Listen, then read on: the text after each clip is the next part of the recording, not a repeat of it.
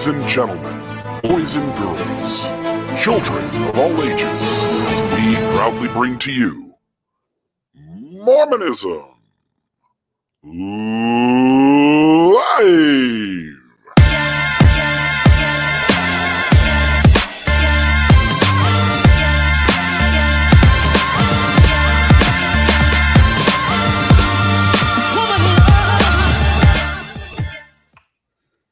Radio Free Mormon, how are you doing today? I'm doing great. I'm doing great, Bill. And we've got a stranger here. I thought he was going to be in the green room. I probably should. Let's just move him out so that the surprise is gone. Get him out of there. We'll add him back in here in a moment. You got to forgive me. I'm going to probably be a little slow tonight. I went to Wendy's 2 days ago, got myself a taco salad. It was delicious, by the way. Mm-hmm. And then a few hours later, not feeling so great. And then about the last 24 hours until maybe about 2 p.m. today, it was 24 hours of no fun at all, no good. And but I'm finally starting to kind of feel, when food poisoning ends, obviously the issues that come with that, those subside eventually. But by the end of it, you're so exhausted, you feel like you laid on the street and got ran over by a car. And so I'm pretty beat up. A little touch of Montezuma's revenge, courtesy of Wendy's. Courtesy of Wendy's. Check out the local Wendy's near you. A cute little red-haired pigtail girl. Who knew? Yeah. She did something wrong with the taco salad. Maybe she should wear less pigtails and maybe cook it all the way or wash their hands after using the restroom or something. Yes. Hey, Bill. I don't know if it's coming across to anybody else, but there's a little bit of a delay with your feed. Sorry about that. I'm trying to record from home, and we've got much better internet now, but we may have a little bit of a glitch with it. But for the most part, I think I'll stay out of the way in this show. So if you want to kind of give us a run through of what we're going to do, and I will kind of back off and stay out as much as I can. Okay. And if you need to run to the restroom, we'll understand. Okay. Will do. Well, tonight is August 18th, 2021, episode 37 of Mormonism Live. The title of tonight's episode is, Why Hasn't RFM Been Excommunicated Yet? The question that's on everyone's mind. I cannot tell you how many times I have been asked that question as if I would know. But believe it or not, we're going to bring on the show tonight somebody who does know the answer to that question. And that is a member of my Stake Presidency. Now, I believe he's a second counselor in the Stake Presidency. We tried for the first counselor, but he was busy. And so all we got was the second counselor. Just kidding. Hey, can we bring him on now that we brought him on and threw him away? There he is. Hello. Hello. Could you hear me? I could, yeah. Okay. And what's my name? RFM. Thank you very Good much. to see you, RFM and Bill. We have been working on that very much. This is Ben McKay. Ben McKay, you are the second counselor in the Stake Presidency, correct? Currently, yes. And the name is spelled M-A-C-K-A-Y, correct? Correct. And it's that first little A that's going to keep you from ever being a general authority. Among other things, I'm sure. No, like being on this show. Okay. Or running for political office at any time. But anyway, yeah, it's that little A, because remember, my first companion in Japan was McKay without the little A. He was a grandnephew or a great-grandnephew of somebody with that last name who was president of the church, the 10th president of the church, I believe. And now, believe it or not, my first missionary companion in Japan is a general authority 70. So, wow. That could have been you. You really should just take out that first A and you'll go places. But Ben McKay is a super, super great guy, as evidenced first off by the fact that he's on the show. Second off, I've known him for many, many years. Mm-hmm. I wouldn't say super closely, but we certainly run into each other a number of times in church-related things. He was a seminary teacher, at least a part-time substitute seminary teacher for some of my kids back when they were seminary age. And I always got rave reviews from them about Ben's teaching. He's a wonderful teacher. He went on to become the State Young Men's president, and he did a few things there, which we'll talk about. They may be of interest. And then he finally worked his way up. That sounds terrible. I'm sorry. To becoming a member of the Stake Presidency. And how long has that been? 4 years, 4 years and change. Now. Wow. Yeah. So you've got about 6 years or 5 years and change left? Yeah, that's what they told us at the beginning. Well, can I ask you something at the very outset, which I'm sure a lot of people who are listening would want to know? Sure. In the stake, are you dealing with any number of people who are going through faith crisis? You know, over the last year and a half, obviously, we've been in this pandemic, right? And it's been a global thing, and we've dealt with a lot of things. And so there have been issues of loneliness, anxiety, isolation. And as a result of some of that, there have been people that I think have faced some doubts and questions. The faith crisis, there have been a few members that I'm aware of in the last couple of years have dealt with that. RFM, you and I know a couple of other individuals mutually that have gone through it in the last, I would say, 10 years. But it's not as widespread as one might think, I guess. And I don't know if that's, I'm not sure the reason. I don't know if that's a membership of our stake, you know, those kinds of things. But I do hear about it from other stakes, relatives of mine that either have gone through faith crises themselves or who live in areas maybe more concentrated. I don't know, but they're just a very small number of people. Okay, well, I want to get back to that here in a second. But before I do that, I do want to outline the program so that everybody will know where we're going, including you, Ben, like we haven't talked about this before in advance. But first off, we're going to talk about some experiences that you and I have had together, just a cluster of those. Then we're going to go into part 2, which will be a lightning round, where you're going to tell us what you think are the 3 most positive aspects of the church, and then the 3 most problematic aspects of the church. And we'll probably do pro, con, or positive, negative, positive, negative, positive, negative. And 5 minutes max for each one. Okay, so that'll be the lightning round part. And of course, that'll take probably about half an hour if you fill up all 5 minutes with each one. And then at the end, we're going to get to the money question. Why hasn't RFM been excommunicated yet? And if you're wondering why I'm putting that question at the end of tonight's interview, then you can also ask the question, why do they put the milk and the eggs at the far end of the grocery store? Fair enough? Fair enough. Sounds good. Okay. So you are a wonderful teacher. By the way, I also want to make sure I get this in, is that you are a man, and by the way, everybody watch him because he blushes wonderfully, of incredible integrity.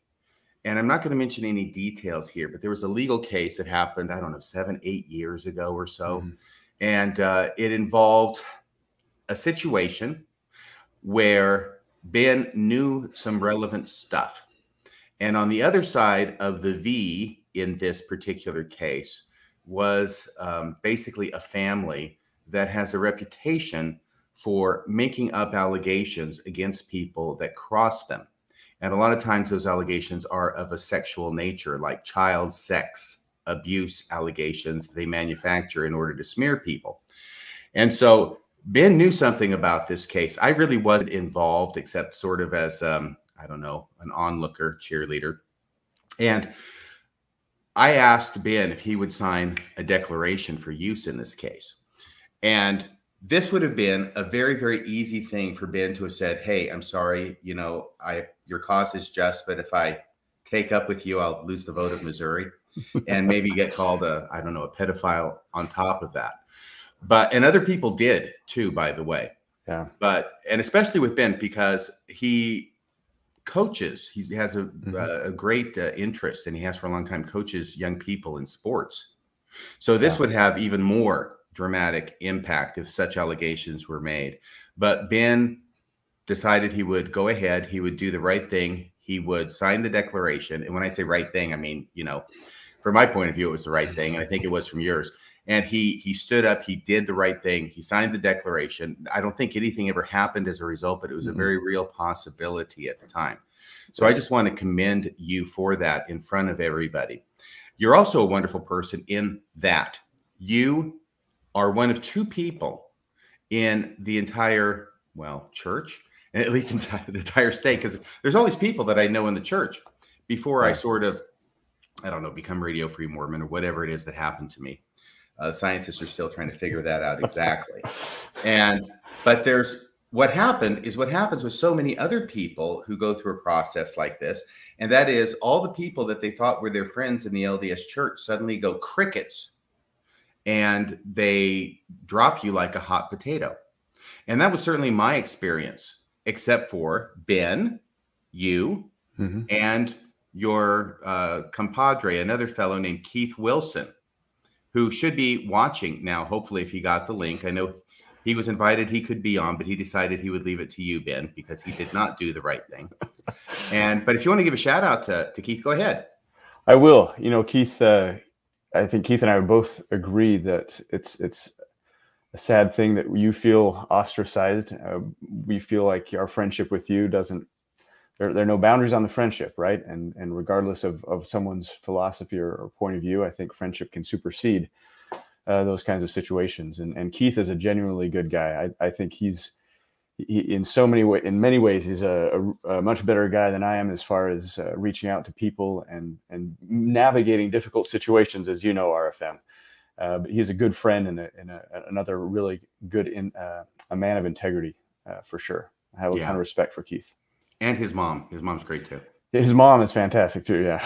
Now she's got to watch. Anyway, but you're familiar with the phenomenon I'm talking about, which is people sort of having a faith crisis, maybe stopping going to church, and then people don't want to talk to him anymore. People in the church don't want to talk to him anymore. Why is it that you think that happens to such a large degree, Ben? You know, I've thought about this a lot, partially just with our interactions, but also I've got some family members, like I said earlier, who have gone through similar experiences. Luckily, I've got an extended family who has not done that and not ostracized these individuals. And so I see that and I wonder, why is it that people view those who go through faith crises as toxic? And I think you've used that word before, and I think you probably feel that, and other people have described the feeling that way.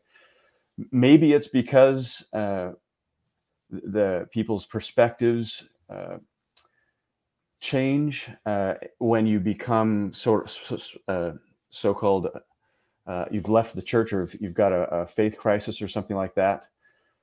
Maybe they feel threatened. Maybe they feel like their testimonies might be threatened. I don't really know.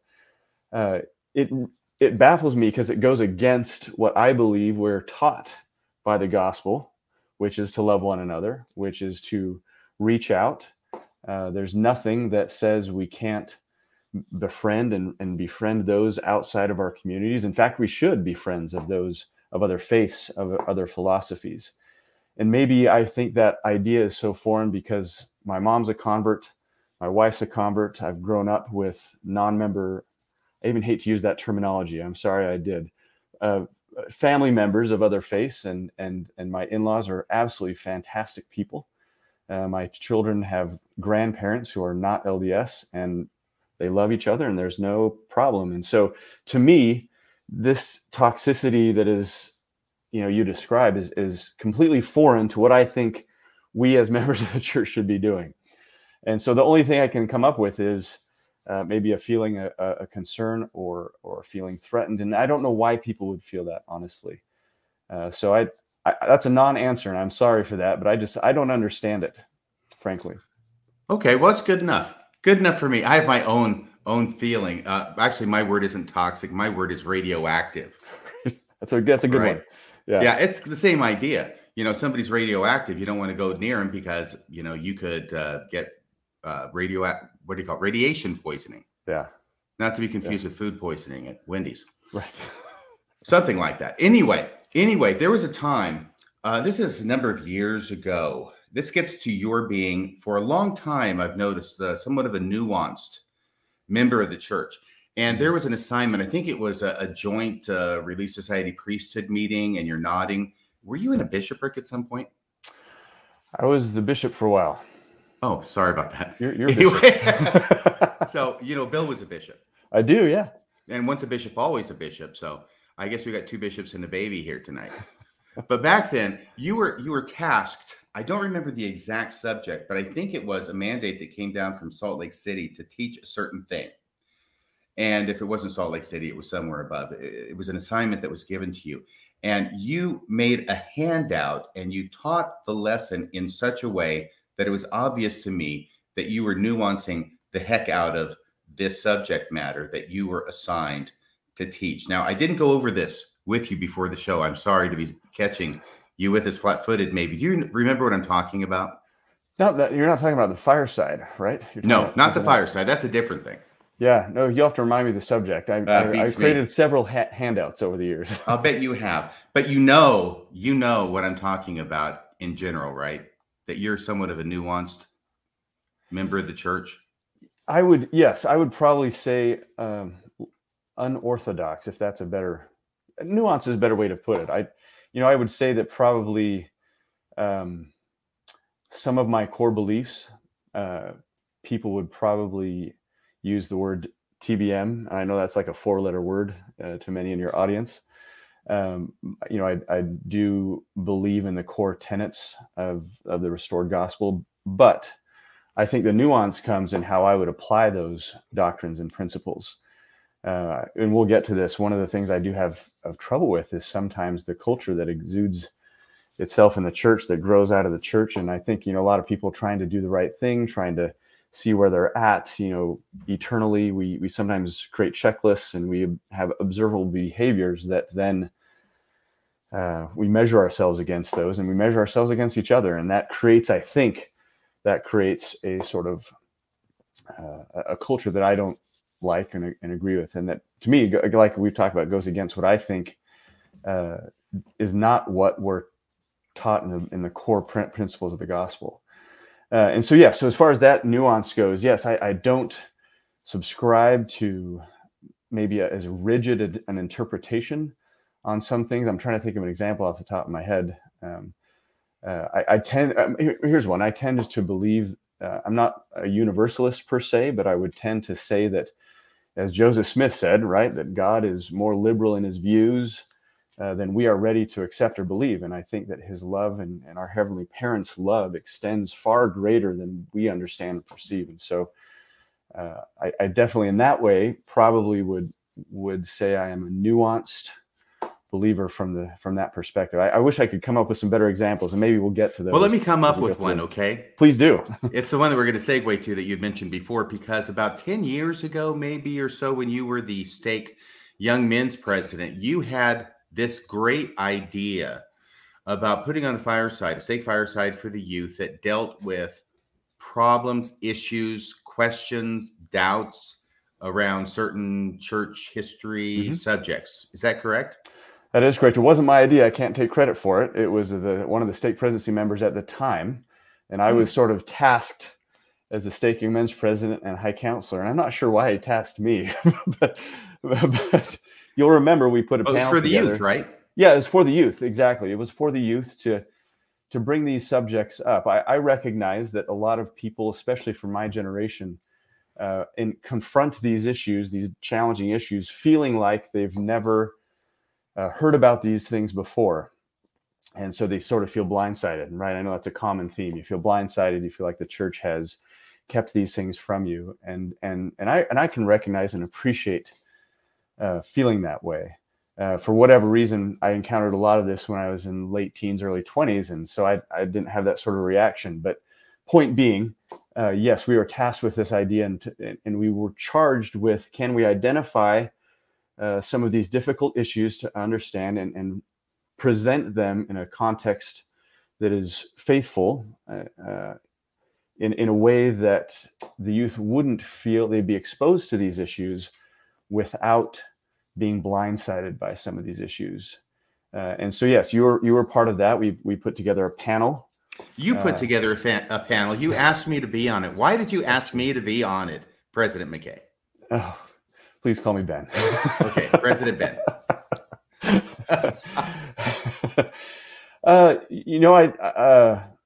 Your name had been suggested to me, and I had known you obviously, through your kids and through a couple of, I think you'd done a seminary presentation once that I was really impressed with.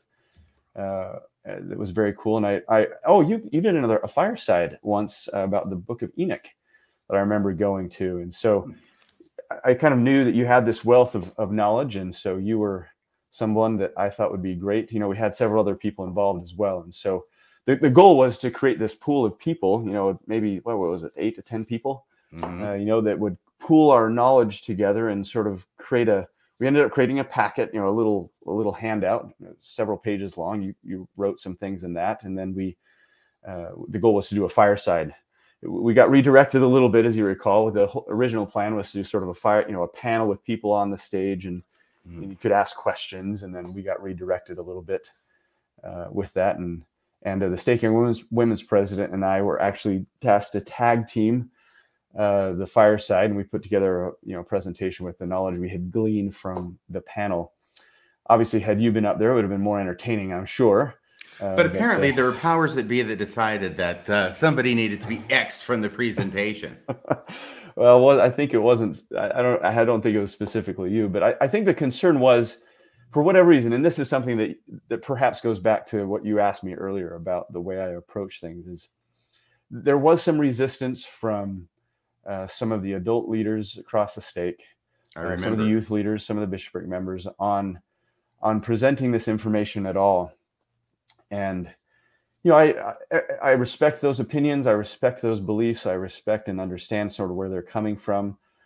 I just didn't agree with those sentiments. And the stake presidency backed us on that, right? The stake president at the time was and is a fantastic individual. And he was aware and felt necessary that we did address these things for the youth. But as you know, these sorts of issues, I believe, when presented in the right context, can provide an opportunity for people to not feel blindsided. And I think that, if you present them and present the whole history, warts and all, then I think people can make their decisions and not feel, again, shocked to it. So, but it's also this kind of thing that an hour and a half or an hour long fireside isn't going to, solve the issues, but we tried. Right. By the way, that was interesting too, in retrospect, in microcosm, because I remember being with you and these other people in the planning stages in the, the high council room sitting around the big table, and watching this play out, because this is a tension that's been active in the church at high levels for a long time, which is one faction saying, no, we don't want to tell other members about these issues. Yeah. And then another faction saying, well, we really should, because otherwise we're hiding it from them. And then when they find out about them, which they pretty much certainly are now going to find out about at some time, then they're going to feel like they're betrayed. And why were you hiding this from me? Yeah. And I remember dealing with some of those people who were actually there, and I won't mention their names, but it was very, very heated at that point. It was, and it was interesting because there's a fear, around some of the things that happened or exposing people to this, and I understand the fear, but I also think the fear comes from misplaced expectations. Take Joseph Smith, for example. If we expect him to be a 21st century version of the perfect, ideal human being called by God to restore the gospel, all of us are going to be disappointed because he wasn't perfect. He never claimed to be. And so in a way, when I learned about some of these issues and sort of stepped back and looked at him as an individual, as a human being from that perspective, seeing his flaws and all, and he didn't shy away from them. Even in the Doctrine and Covenants, his revelations, he's getting chastised by the Lord in a very public way. He didn't shy away from that. So why should we, I guess, is the way I come at it. And in my mind, understanding the flaws of an individual and how they overcome them in a way that I believe is divinely assisted, I think that is strengthening to my faith rather than faith destroying. And I don't believe that we need to put these individuals on pedestals and how dare we suggest that they're less than perfect. I think that's damaging. And so that's where I come from. And I think that's what we were trying. You're right. That tension existed in those meetings very palpably. So let's get to, if we can, the fact you're a longtime listener to Radio Free Mormon, right? Yes, I will confess I haven't listened to all the episodes. Maybe, I don't know, Repent. a quarter of them. I need to repent. Exactly. Okay. No, but you have listened, and that's the amazing thing. Not that you haven't heard all of them. There's very few people who have, but they do exist. And but you have listened. And so here I want to set this up, because this, I think, was it April of 2017? It might have been 18. Anyway, it's a Saturday night. Stake conference is going on. I think I was only marginally aware of that fact. But all of a sudden, and I'm glad we introduced Keith Wilson already, because I'm at home. I get this text from Keith Wilson, and he starts texting me about how he's in Stake Conference. He's in the audience. You are on the podium. You are speaking to the Saturday evening session of Stake Conference, and you are telling the audience assembled a story that you heard while listening to Radio Free Mormon. I did. One of the themes that I get accused of speaking a lot about whenever I have a chance to speak, either as, in the last 10 or 15 years, I've had a chance to do that fairly regularly. And one of the themes I get accused of speaking about a lot is not judging others and being accepting and tolerant and inclusive. And so the story that you referred to, I thought, was a great example of an individual, a well-meaning individual, I'm sure, who said some things that they shouldn't have said in that room. You'll recall, I said something to the effect of, that a friend of mine shared a reason for his daughter's choice to leave the church. And I told this story that when she was a young woman, there was a difficult divorce that she was the daughter of, obviously. And that one of the well-meaning young women's leaders said something to the effect, with some finality, as I recall. I should have pulled up the talk. That's okay. I remember the issue. I remember my part of the story. I'm sure you do. The point being that, that this woman was saying, this is the parent you're going to end up with, and it's done, and that's your eternal destiny. And I really have a problem with that.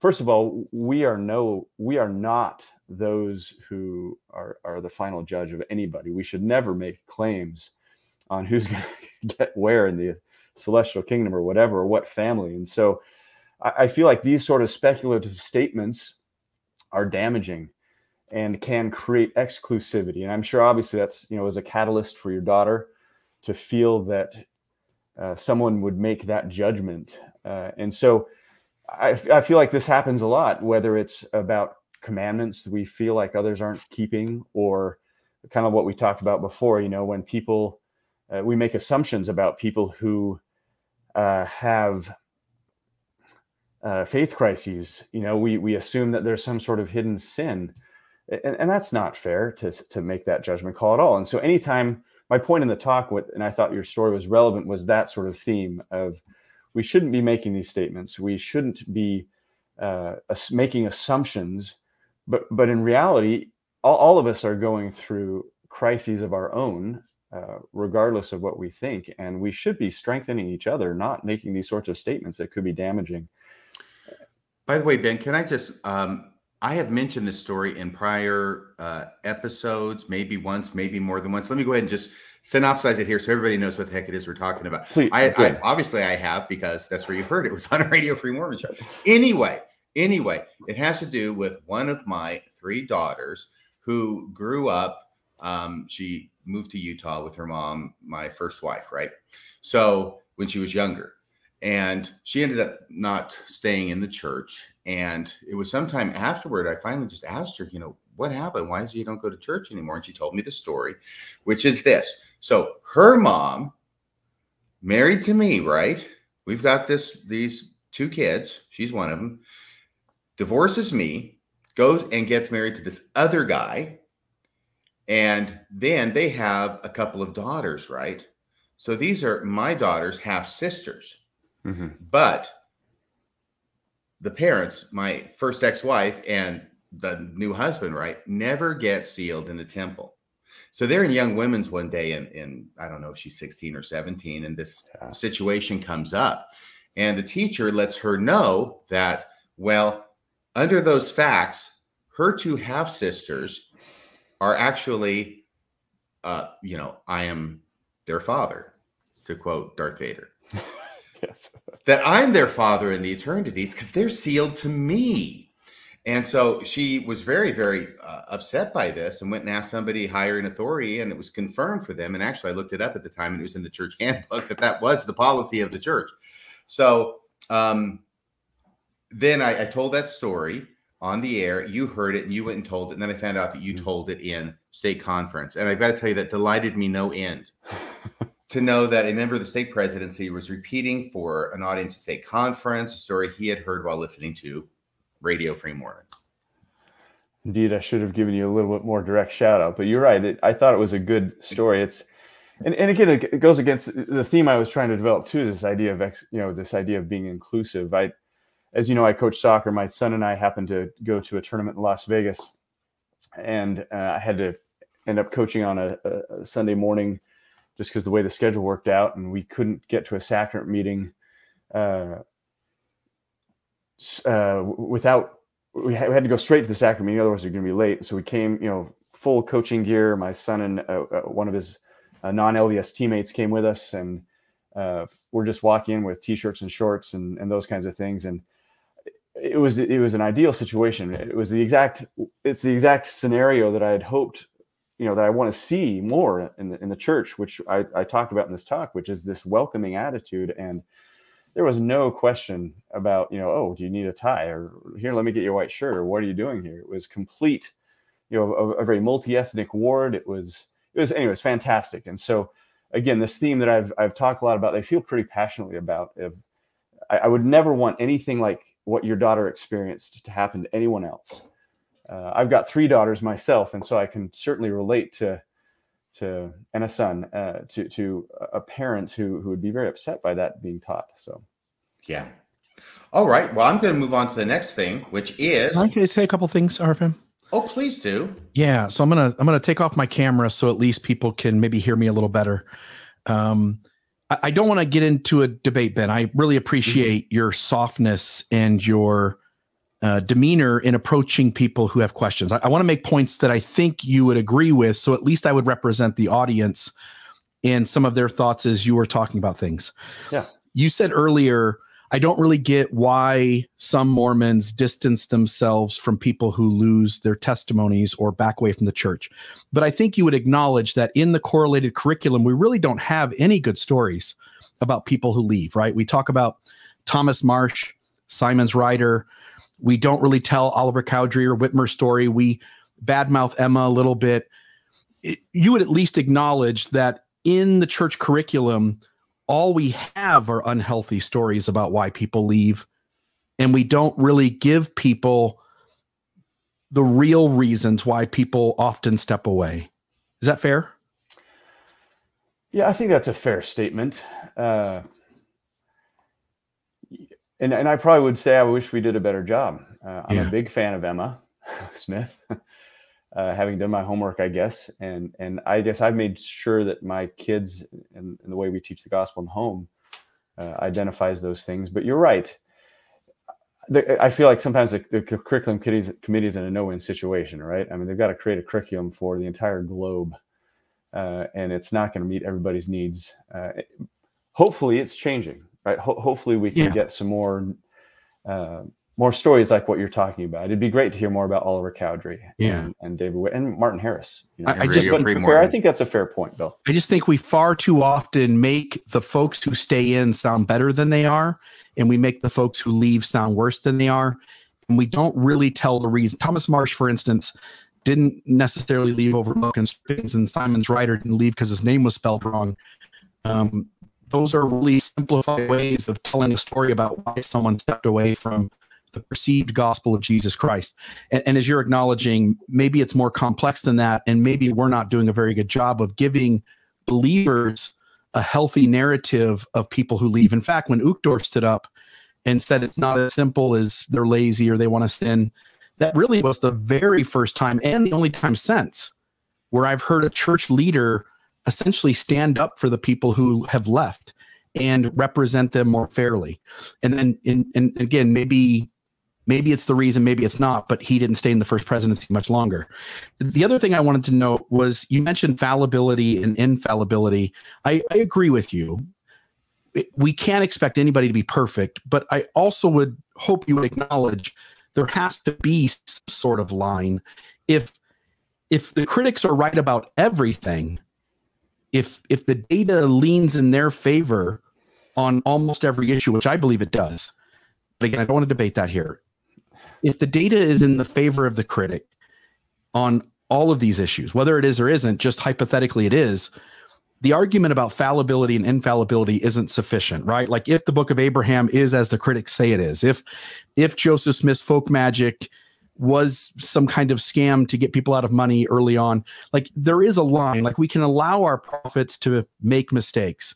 Maybe President Nelson, for instance, embellishing a story about his flight isn't that big of a deal. But I think the critic's argument is much more serious than that.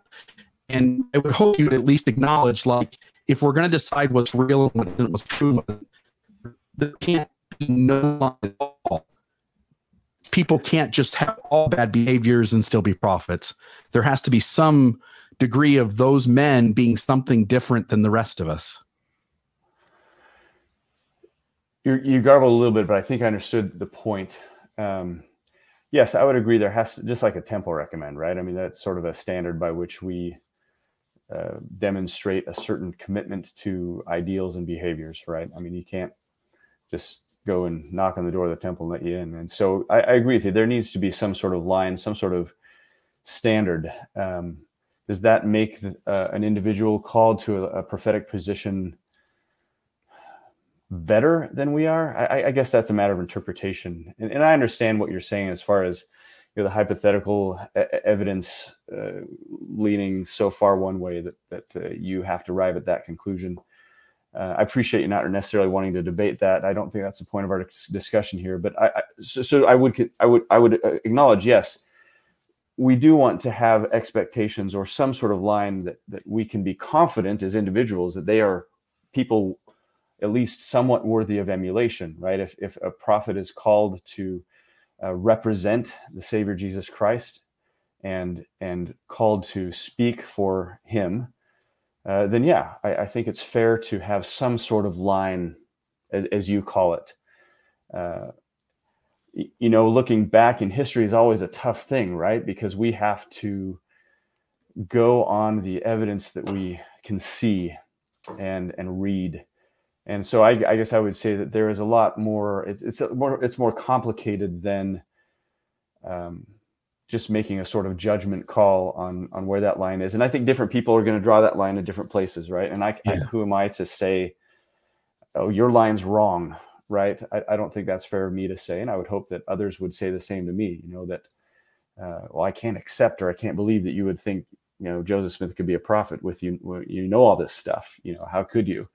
And so I would think that we could have that mutual respect and understanding despite maybe looking at things a little bit differently. But yeah, to answer your question, I do acknowledge that there should be some expectation. I mean, if President Uchtdorf, who I'm a big fan of his, you know, suddenly went off the deep end, of course, you know, there would be something that would make me question his prophetic role. So I just often think that the argument of fallibility is used too far, because I think what the critic, person with doubts, is struggling with is more than just somebody embellishing a story, or more than just somebody, you know, the little things that we all do wrong every day. I think the argument from the critic is way more serious and bigger than that. And I just want to essentially give them voice that that's the case, that is more serious than just bullshit. Yeah, no, I agree. You know, I read a book by David Osler called Bridges Ministering to Those Who Question. A shout out to that book. I think everybody in the church should read it, because these are, I acknowledge that there are real concerns and real issues and real, I can understand, you know, what you're describing. And I think it's fair to give those individuals voice. I don't mean to minimize their concerns by saying, you know, bringing up the fallibility. Please don't interpret my statement that way. Because I do acknowledge that there are things that are hard to swallow. You know, and that's fair to say. And so I think as people go through those journeys, some people come out of those journeys, end up outside the Church of Jesus Christ of Latter-day Saints. Some go through those journeys and remain inside. And those individuals who go on their journeys, I mean, I'm not going to say, I don't think it's fair for us to say one is right and one is wrong. There are people who journey out then back in. So to your point, I think I don't want to minimize the concerns, and I hope I didn't come across that way. Bill, so I appreciate you clarifying that. Thank you, my friend. And I guess that at a minimum, we would all agree that no matter what else, a person who represents God would have to be trustworthy. I believe so. Yeah. Yeah. I'm not pursuing that. Okay, you're not painting me in the just corner, saying whatever right? They say. We got to be able to rely on it if they're claiming to speak for God. Yeah. So, but now I want to get to the lightning round. Yeah. With you, Ben McKay, because I didn't think it'd be fair to just talk about 3 things that you think are problematic with the church without talking about 3 things that you think are positive, because I think there are positive things about the church. And we'll go first off positive. We may make this 3 minutes and 3 minutes instead of 5 minutes, but we'll see how this goes. Let me get my watch off here. Okay. And first positive thing, go. So the first thing you asked me about this is I really, the doctrine that encompasses our divine identity, right, is humans who have an eternal potential through heavenly parents, right? We have this destiny to rejoin them in our families in eternity. That's the plan of happiness or plan of salvation. That resonates with me, always has. I believe strongly that brings purpose and enriches our lives. Again, I having non-LDS family members, I'm not saying that we have exclusivity on that idea, but I do believe that we do have an eternal destiny, and that resonates with me. I think, knowing that we have heavenly parents, and I know you guys have talked about how we don't talk about Heavenly Mother enough. I would agree with that. But just the fact that we do understand that we have heavenly parents and a Savior, Jesus Christ, who is our advocate, that gives us eternal potential. I really don't believe in sort of the parochial or colloquial interpretation of those things, as you and I have talked RFM. Are you talking about the dominant narrative? Yeah, well, I don't know if it's the dominant narrative, but maybe in some circles, I don't necessarily subscribe to the parochial idea of clouds or a planet or whatnot. I think it's a lot more collaborative. We're supposed to be joint heirs with the Savior and live the kind of life that an exalted being lives. And maybe it's the science fiction fantasy fan in me, who loves to think of those kinds of things and has a great imagination because of Star Wars, Star Trek, whatever. I sort of tend to think in that perspective. The idea of a universal existence sounds pretty appealing to me, and so I think that plan of happiness can give and enrich our lives and our family relationships and the relationships we can build with our community, because I do believe we're all brothers and sisters on this planet. There were some times. Oh, go ahead. That'll do. There were some times when I would start to get concerned that exaltation in the celestial kingdom was really just sitting and watching an endless loop of general conference sessions. Did you ever have that idea? Does that concern you at all? I know it kind of sobered me right up. No, I never imagined it like that. I do think that we have this limited perception, right? And we cannot comprehend eternity. Our minds just aren't wired that way. We live in a temporal timeline that's linear. We can't comprehend anything outside that. And to limit God's power or what his and our Heavenly Mother's, what their existence is like to what we can conceive of or perceive, I think is hubris from humanity. And so I tend to think that it's way bigger and way beyond what we can comprehend. Okay. So, but did I understand you correctly when you said, is it a planet for Ben or no planet for Ben? Are you going to get a planet? I don't think it works that way. So I don't know. No? No. They got this huge planet vending machine up in the celestial kingdom, I understand. You just punch what you want and it comes out. Is that how it works? I'm not sure what the token is that you have to put in, but you get those in the temple, I understand. Well, I wouldn't say it that way. I don't, like I said. Tokens. The tokens. It's a pun. Got it. I'm reduced to puns now. I was still thinking vending machine. I was like, there are vending machines in the temple. Wait, I've missed that this whole time. Okay, so that's the first thing. Very good. Now, negative, problematic issue related to the church. Go. Well, let me talk about the doctrine of plural marriage that has just never sat well with me. And this maybe is the romantic in me. I don't know. My wife probably wouldn't say I'm super romantic, but I try. But that's always just bothered me, and I've had to just shelve that and accept that that's something I don't understand. And I separate that from the practice of plural marriage.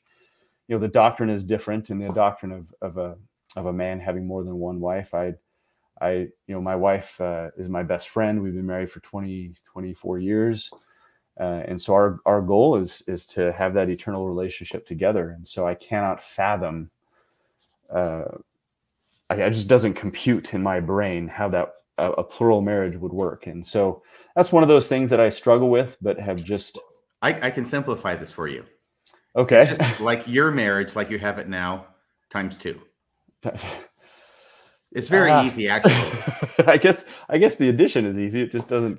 It's the calculus, I guess, that I don't understand. Wait till you get to the multiplication. Right, exactly. So if President Nelson were to contact you and say, President McKay, a special calling from God, direct to you from me, on whom you can trust. Remember, I'm trustworthy. That you got to take another wife. What do you do? That's a great question. I don't know how to answer that. Right now, I don't know that I could accept that invitation. I'd have to do a lot of soul searching and praying and come to the conclusion myself that that's what I was supposed to do. But it would require more than just a thought coming into my head. Let me tell you that. Oh, this is a phone call from Salt Lake. Well, I mean, my own confirmation. I need some real revelation for that one. But that's a tough question.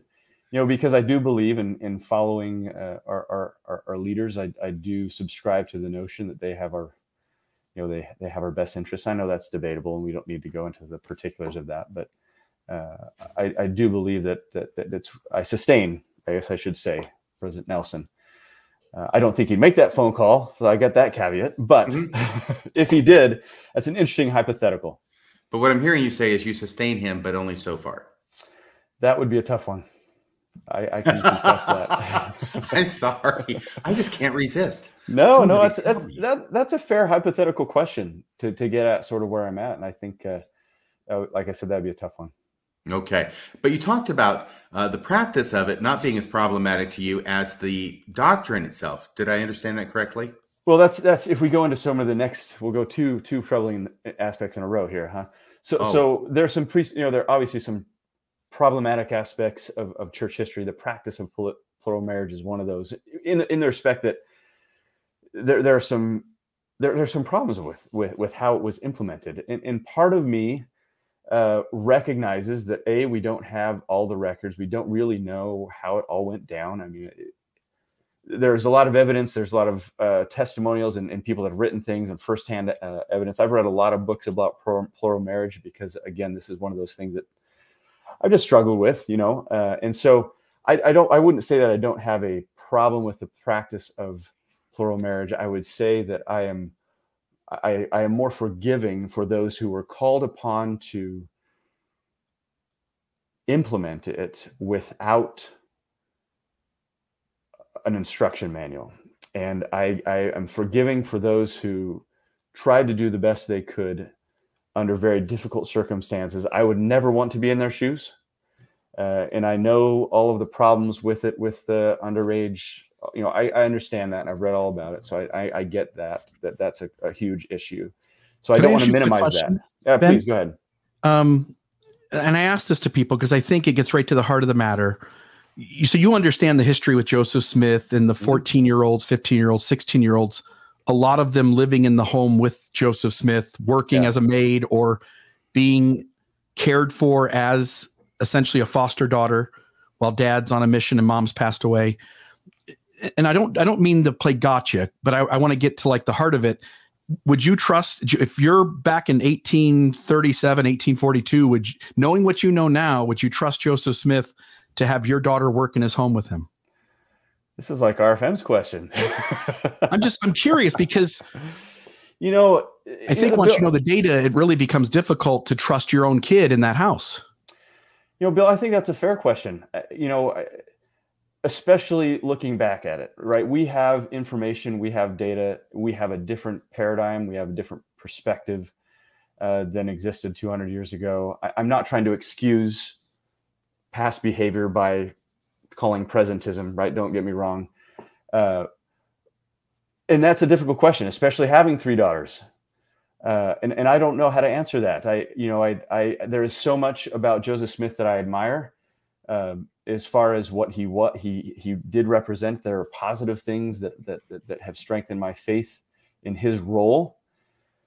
And so I feel like your audience is going to say I'm just punting on this, but I don't know how to answer that. Just like if President Nelson called me on the phone, me and 21st century Ben, I would probably struggle with it. And I think that's a fair question. But again, I think we look back and we have accounts, we have the data that we have, and we have to make those conclusions, right, based on the data set that we understand. And I do think I think it was more complicated than that. At least I hope it is, right? That there were more complex nuances to those stories. On the outside, I totally get what you're saying. It looks bad. The optics are bad. And so I hope that's not a cop-out, Bill. A little bit, only because I think deep down your answer would be no. If he comes to you and he goes, look, what's your daughter's name? One of your daughter's names. Oh, I got to protect the innocent. Oh, I use. Well, you can use mine. You have a daughter named Jenny. Okay? Let's just make it up. You have a daughter named Jenny, and the prophet Joseph Smith comes to you and says, I'd like Jenny to work on Tuesdays through Thursdays in my home, doing chores around our house, helping Emma out. I think knowing what we know now, I couldn't let my kid be in that house and take the chance that happens. Yeah. And that's a fair conclusion. I'm not saying that's not a fair conclusion. If you look at the totality of his plural marriages and the estimates, right, anyway, between 27 and 40 something, I've read Compton's book and others. And if you look at the percentages, those were the exceptions rather than the rule. I'm not excusing it, right? But that didn't happen to every person who went in there. And so, again, I understand that I'm copying out a little bit because I guess I would answer it this way. I just think there's more to it. I think there's more that we don't know, we don't understand, and we're looking at it from our lenses. And based on the evidence that we have, I think your conclusion is a fair one. But seems risky. It seems risky, but I think from a faithful perspective, if you take in, if we were there in Nauvoo and we were living and we had the full picture of what was going on, maybe we would feel differently. I don't know. Maybe. A lot of people, yeah. And I'm just glad that you're here, Ben. You're very kind to take the questions. You can answer it any way you want. Bill is super. He's representing the listeners, and I appreciate him as well. And I think you've answered that as best as you can. I would say that about the presentism part and the lenses, I think it's pretty clear that back in the 1830s and 1840s when this was going on, that it was pretty much understood by all concerned that this was not something that was going to be acceptable by the broader community, even within the church, because only a small percentage of people in the church knew that this was going on. And that's why they kept it so secret, right? Yeah. If there hadn't been a problem, then it wouldn't have been a secret and everybody would have known about it. But having said that about plural marriage and that being your first con, let's go to your second pro. Second pro, let me pull up my notes here. This goes back to sort of a model of what we can become. I do believe that the restored gospel expands our understanding of the character and mission of Jesus Christ and as a model of who we can become. There's a lot of Patrick Mason, who I know has been on one of your shows, I think one of the podcasts. He wrote the book Restoration, God's Call to the 21st Century World, or something like that. Another fantastic book. Here I'm giving all these plugs, these great books. He talked about particularism and the things that the restored gospel can offer the world. And he cited one of those things, and I agree with this expanded understanding of the Savior's atonement for us and the grace that he offers those who want to follow him. And there are nuances that we learn from Restoration Scripture, the Doctrine and Covenants, Alma, the Book of Mormon, rather, even the Pearl of Great Price, the idea of suffering pain to save us, of being our advocate, of Christ paying not just for sin, but understanding our pains, our sufferings, our illnesses, there's a really cool scripture that I like in 2 Nephi that talks about, the Lord's atonement transcending age and gender. And it's a little bit of a nuance there on he talks about, black and white, young and old, male and female, so it's an interesting way of looking at it from our 21st century lens, that we can infer that despite Jesus Christ being a male and a relatively young one, when he went through the atonement, that experience allowed him to comprehend every person on the planet who ever has lived. And so, and then other planets as well. Again, the sci-fi fan in me loves the idea of, the Lord of the universe. And so that resonates with me. And so for me, I believe that can give people hope. I served a mission in Uruguay. One of my oldest daughters served a mission in the Philippines, and both of us, I've got a daughter currently serving in Colorado, and the daughter who served in the Philippines, and I bonded over some of the experiences of just people who have real temporal struggles and challenges, and the idea of a savior and someone who comprehends their struggles beyond what I as a North American could. That's where I made connections with people, and it wasn't me being a white North American male. It was this idea of Jesus Christ who could relate to everybody. And so to me, that's a great thing, a great positive about the restored gospel. Can I ask you a question? And this is going to sound tongue in cheek. Okay. I got to get the Groucho Marx reference out of the way first. You go Uruguay and I'll go mine. Perfect. But so under that heading, do you think that Jesus then can understand a person who, like me, studies church history and Mormonism to the point where he or she, in this case, it's a he, becomes disaffected with the institution and then sort of goes somewhere else? Can Jesus understand that too? I believe so. I believe that he can comprehend that for a variety of reasons. You've talked in some of your podcasts too about how he was sort of a rebel in a way against the religious institution of his day. So maybe he understands you more than you think. Being able to sort of point out where some of the things needed to change. And so I view us all on a journey. I really think that our journey to become like him goes through different phases and different roads and different paths. And I've got an aunt who's a fantastic individual. She is one of the most charitable people I know. There's a but coming at the end of this, isn't there? No, there isn't. I was going to say and. Oh, okay. And instead of but. That's okay. And I fully believe that the Savior understands her journey and why she chose to make the choices she did and step away from the church. And it goes back to what you're talking about, just sort of this disillusionment with the institution. And no matter how organized an institution may be, if the Savior isn't here to run it himself, it's going to create friction and problems because he is relying on imperfect individuals to run it. And so I think he totally gets your journey. Did I answer the question okay? Oh, I think so. I think you did great. By the way, isn't that the whole idea of having a prophet on the face of the earth at the head of the church, is that is Jesus's mouthpiece so he can run the church the way he wants to? I mean, that's what I heard growing up. That's a great question. I wish it were that easy, right? I think the precedent that we learn about in the scriptures is, and even church history, right, is that there's an allowance for people to work through the individuals that they are. I think back to, I'm going to relate this in a second, but I think back to Moses, right? He records this idea of seeing a burning bush. Well, I highly doubt there was any flame in the bush. It was probably light, and we would describe that as photons and wavelengths of light, right? Well, he couldn't comprehend that. And so, the Savior has to work within the cultural context in the milieu. Did I say that word right? Milieu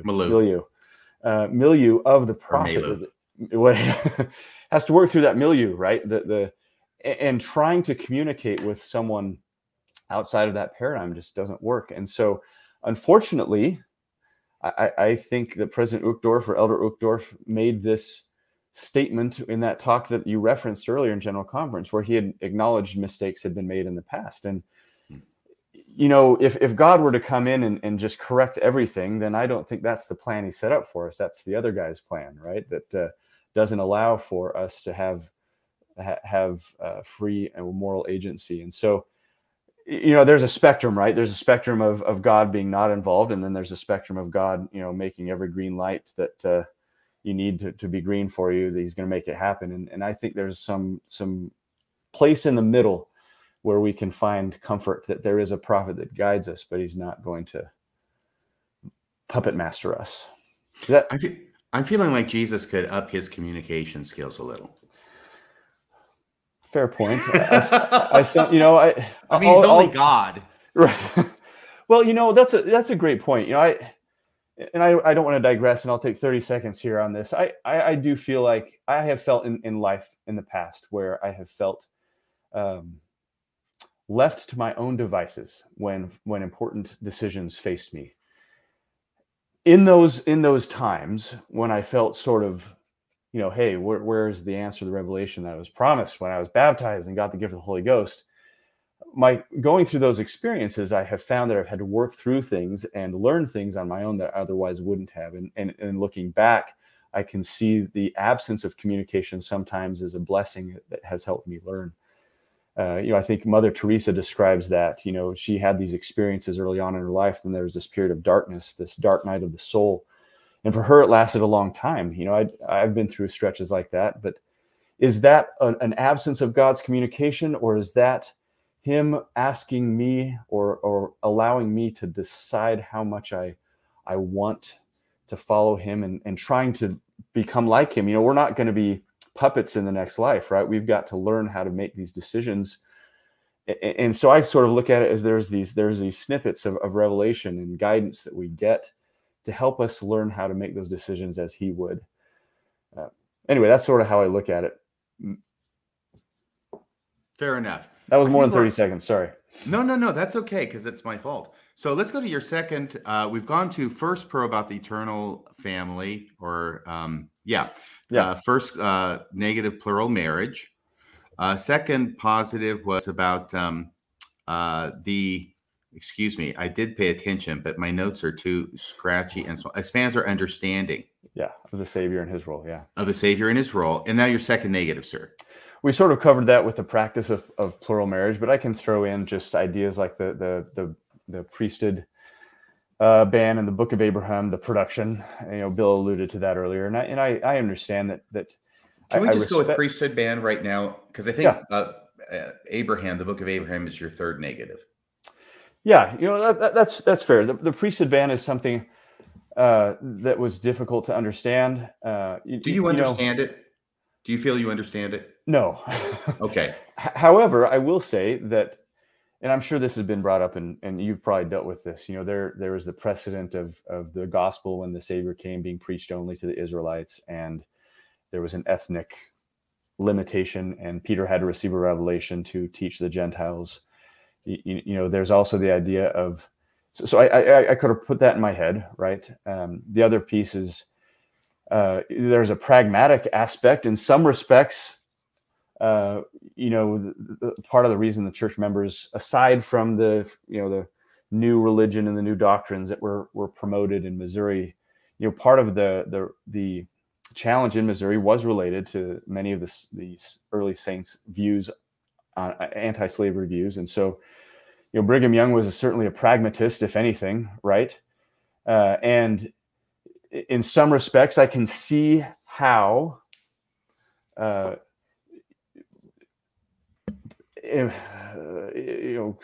implementing that ban, that's not even the right word, but allowing that ban to exist was drawing a line somewhere that was in line with some attitudes in society. And I know we want our prophets to be better than that. And so it's interesting to me that it's incongruent. What happened in Utah was incongruent with the way Joseph Smith approached the issue. And so a lot of people want to throw Brigham Young under the bus. I get that. You know, I think I've read a lot about him too. And so I have a lot of, you know, there's a nuanced respect for him, right? Anyway, the point being, I don't understand it, but I guess And I don't understand why it took so long. You know, you and I talked, I think when we were doing that, the fireside, you know, the book David O. McKay and the Rise of Modern Mormonism, how there was someone that recalled that, you know, David O. McKay, you know, saying that it just wasn't time, you know, and that story was told, I think, second or third hand years later. And so that, you know, there's a question on how accurate that may have been, but so I don't understand it, but I can sort of, as I try and work through it in my head, I have to, you know, put that as something that I don't understand, that I have to have faith that it wasn't time. You know, there's an former NBA player, basketball player named Thurl Bailey, who played for the Utah Jazz, my favorite NBA team. And, you know, he joined the church, and that was a sticking point for him. And he had to overcome that. And he tells the story that, you know, he's living in Italy, and the mission president came and visited him and just said, you know, it wasn't time. Those are all, I don't think any one of the things I just shared is going to convince anyone who has an issue with this that I understand it or to justify it. I think I look at those things are things that make me consider, well, you know, those are thoughts to understand and try and accept what happened. I do hope that, you know, it's almost what, 30, I can't do the math, 33 years ago. No. It was 1978. 43 years ago. Yeah. 43 years ago. I would like to think that our current membership is moving past that, and that we can eliminate any semblance of racism going forward. I did appreciate President Nelson's, was it President Nelson's talk about racism and condemning that? I know President Hinckley dealt with that years ago, but it would be great to hear more of that so that we can create this inclusive community, because there is no difference between ethnicities, you know, as far as in the eyes of God. And so anyway, I feel like I'm just rambling at this point, but hopefully that conveys the thinking that I go through. I think so. So let me pick up on the few things that you said, and let me see if I'm understanding you correctly, because there are two main ways of viewing this. The first is, hey, God did it. It's God's priesthood. He can give it to whoever he wants. In the story, case closed. Who are we to question? And the second thing is, really, God wasn't involved in this. He may have been involved with Joseph Smith and his open attitude toward Black people joining the church, getting the priesthood, serving in positions of leadership. And then that changed, and God had nothing to do with this. This was a social construct based upon the inherent racism of certain leaders of the church that existed for 126 years between 1852 and 1978, if I did my math right. But yeah. But having said all of that, you kind of said both things, but I'm getting the idea. You correct me if I'm wrong, that you're tending more toward the latter side, that this was human error. Well, I would sort of straddle the fence on those. You know, did Brigham Young believe that he was? Well, let me answer it with a story, because I think there's room for, if those are two. I don't think those are mutually exclusive, I guess, is how I'd answer that. As a missionary, I met a gentleman who was a patriarch in Montevideo, Uruguay, and he was the first missionary called from Uruguay, actually, in the church. And he ended up being a patriarch. And in about 1977, he gave a patriarchal blessing to a young man who was of African descent, so African Uruguayan young man. And he felt prompted and blessed this young man that he would receive the priesthood. And he said, I'll never forget him telling the story in his home. He looked at me and said, you know, I almost pulled my hands up, but I said I felt that prompting so strongly that I had to say it. And then I called Salt Lake the next day and just didn't get any sort of response for days. And he said, but I'm not going to go back on it. And so I guess so that's why I see those kinds of experiences where there are individuals who are guided by the Savior in that manner. And so maybe there's some sort of middle ground on that, where God had to work through the social mores or norms of those people. Again, I feel like I'm copping out on this one too. You are totally. It's okay. This is being a big cop out tonight, because Elder Oaks, now President Oaks, has gone on record as saying this was all God's doing.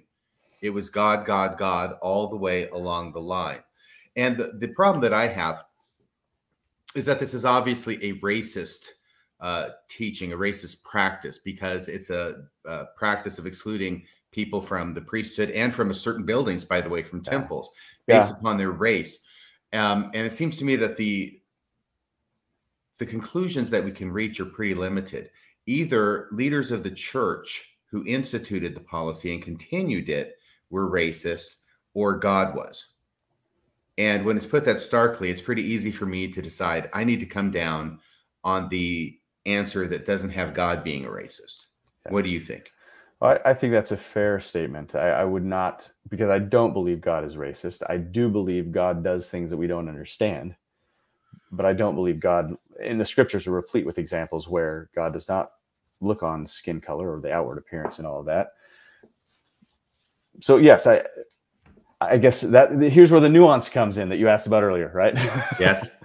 I sort of have a nuanced view on that, but I respect and understand what that you would come on the side that it's completely a mistake of the church leaders. Okay, we're going to go down to. Did you want to say something, Bill? Go ahead, please. Yeah. So it seemed like at the beginning of that, of you commenting there, that you were about to say that there's possibility that Brigham Young thought he received a revelation. True. Is that in the possibilities in your head of what could have happened? Well, I painted myself in a corner on that one, didn't I? I know, because you know where the follow-up question is going to go, which is, oh yeah, I do. If that's possible, and then prophets one after the other maintain it, then it brings every revelation into question and their ability to discern truth from error. You're exactly right. I'm going to backtrack on that. But no, to be fair, Bill, I appreciate you sort of catching that detail. And I understand that the slippery slope that gets us all into, those of us who profess a belief in prophetic calls, right? That if we can't trust our prophet's ability to receive revelation, then what do we have to stand on? Why are we even here? And so I appreciate you catching that.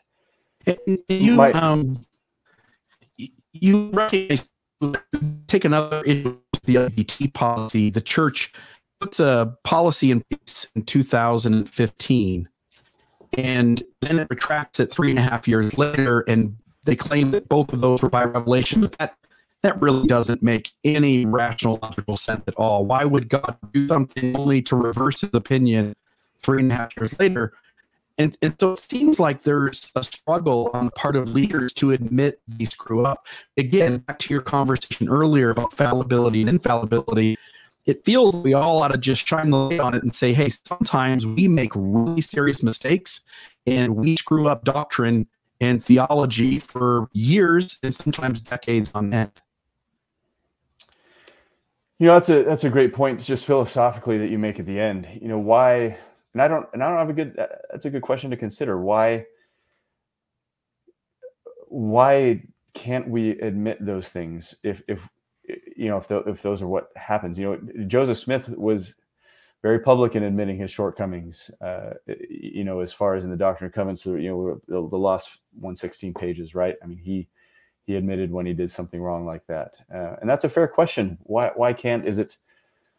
And I don't have a good answer for that. I don't really, I've thought about the policy change a lot, and I've listened to the two of you talk about that. And I know RFM did a podcast on that a while back, and I did listen to that one. And that's another thing that what allowance, and it goes back to your point earlier, Bill, about what allowance can we confidently give our leaders who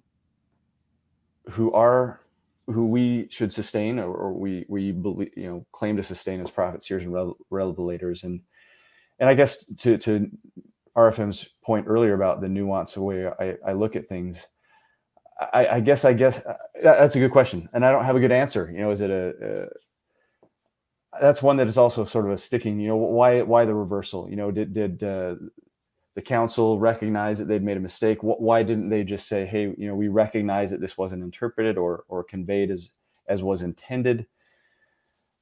That's a good one. I don't have a good answer for you, Bill.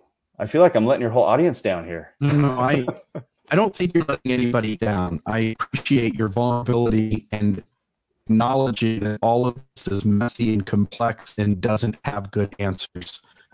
Maybe in a lot of places. And I guess what I fall back on, and I appreciate you recognize you're I think I heard you through the garble, just the idea of messiness.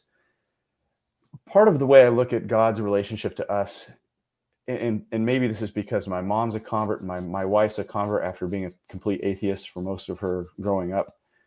And again, my wife is up there with the most charitable.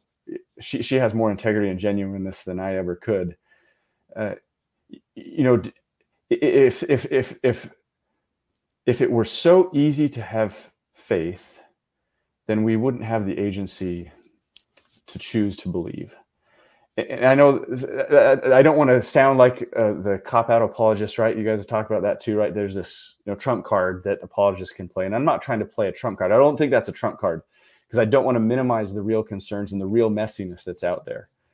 I guess I look at it and I think I'm a software developer by day. And so if life were like a software program without any bugs and it just runs perfectly every single time, then there's no effort to solve the problem. But if life is like a software program that has bugs that you have to resolve and you have to work through and you have to struggle, then I think that's a better life that we have to figure out. And I would not, I don't criticize people, or I don't feel that people are less worthy or anything if they have questions and can't resolve them in their heads, I guess the way others do. And so Thank you for that. Ben, I don't mean to be super critical here. He said right before saying something super critical. No. But it does sound to me like the way you're resolving this particular issue is by not resolving it. Is that fair? Yeah, that's. I have faith.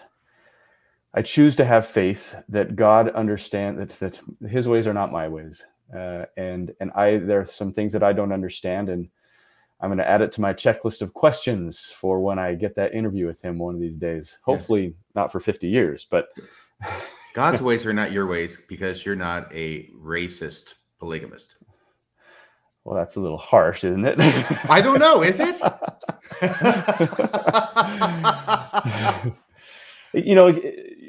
I understand what you're saying, and kind of, I like the corner you're painting me into. No. And we're not really painting you into a corner. These are issues, and you brought it up yourself. So yeah, hoisted on your own petard there. But seriously, you're right. These are issues that, the corner's there. Yeah. The church has put itself in this corner historically. Yeah. And if someone actually tries to deal with the issue, then they go down one road and they go, boy, that comes to a bad result. Let me back up. Let's go down this other road.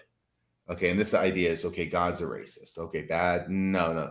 Well, if he's not a racist, then the prophets can't understand what revelation is and they're getting it wrong. And what else can we try? No, that's wrong. That's bad. Let's back up from there. And so then we just sort of, I call it whistling past the graveyard, which is trying to spend a lifetime not thinking about it. You know what I mean? Yeah. Let's not think about that. Let's be like Scarlett O'Hara. I'll think about that tomorrow. Yeah, and you can't just live with perpetual shelves, so to speak, the metaphorical shelves that get broken from time to time. I guess you're right. I don't tend to look at it with only two perspectives, like you've eloquently and fairly painted. I feel like there's a middle ground somewhere, and I don't think God's a racist or whatever, but I also think He has to work through people who are, unfortunately, and that we have throughout human history, right? We've got all these examples of atrocities committed in the name of God, in the name of culture, in the name of whatever, and I think you look at that without a faithful perspective, and of course, how could God exist at all, right? Mm-hmm. How could He allow these things to happen? I've heard that a lot. And that was one of my wife's sort of frustrations. Like, I can't, she couldn't conceive of someone who, like a God, who would allow these things to happen, or was, who could conceive of the universe. It's too big. Human suffering is too great. And I think those are legitimate concerns, and we have to come to grips with somehow a faithful perspective. And again, I go back to the experiences I've had, the homework I've done and the conclusions that I've reached that continually perpetuate my faith, while acknowledging the messiness. And you and I've talked, RFM, that I would hope that we can have more dialogue like this, where there is a space for people, both in and out, or on their way out, or on their way back, or whoever, can have these kinds of conversations and hopefully strengthen one another and recognize that, acknowledge that not everything is as neat and tight as we'd like it to be. And hopefully, you and I talked about this, that this, one of my goals of coming on the show is to hopefully foster some sort of dialogue like that and show that it can happen. Yes. And I appreciate your coming on. You're getting lots of very, very positive comments. When you go back and look at the chat, I think you're going to be quite impressed by the views of our listenership vis-a-vis you. But hey, we've got to get, man. Yeah. We've been going. I'm so sorry. I do get off on tangents, but I think they're interesting tangents. But we have to get number 3. What's 3 positive for you? The third positive thing. Then we'll get to the book of Abraham. Yeah, I think the gospel culture, and I know that sounds bad because the church culture, I think, is separate. And I go back to what Patrick Mason has said and written, and what I believe, President Uchtdorf has talked about, this idea of community. We are taught to love and serve others above self, to reach out to those in need. We're taught to be united, to raise everyone around us out of poverty. There's a line from one of my favorite TV shows that says, the more you share, the more your bowl will be plentiful, right? To me, that's what discipleship is about reaching out to our neighbor, to those who are less fortunate, to lift people up. To befriend those, even the structure of wards. Terrell Givens has called this the sociological genius of Mormonism, where we're in a ward and we have an opportunity to interact with people's, at least in my geography, right, that are of different ethnicity and different socioeconomic situations, and an opportunity to interact with them and people we might not hang out with on weekends, right? We have an opportunity to learn to love those who may not be as homogeneous as we are. And then I recognize that there are areas in the world where there's a lot of homogeneousness in wards. So I get that. But the bottom line, right, is that the community that the gospel culture, I think, is designed to create is one of harmony and inclusiveness and tolerance and helping each other. Unfortunately, as we've talked about, and this is one of my negative aspects, is the church culture, right? It doesn't always work as well as it should. And so we do have the things we've already talked about, and I won't belabor that, just some of the judgmentalism, some of the comparisons, and the feelings of guilt, the feelings of inadequacy. I feel like if we really understood what the Savior has offered us, then we wouldn't feel those feelings of guilt. And unfortunately, we do it to ourselves. We're our own worst enemy sometimes. And so that's one of the reasons why it's been this pet topic of mine over the years is, pick something that annoys you about somebody and don't be annoyed. Look around and lift people up, even if you disagree with them on whatever. The pandemic, of course, has polarized so many people. It shouldn't. We should be able to look past our differences. And I believe that's what the gospel culture is designed to create. And I love that about the gospel culture. Unfortunately, again, we live in a mortal world and we're not there yet. We got a long way to go. I hear you making a distinction between gospel culture and church culture. I say that, yeah, the gospel in my mind is the ideal. And then, with anything, the church comprised of members, us.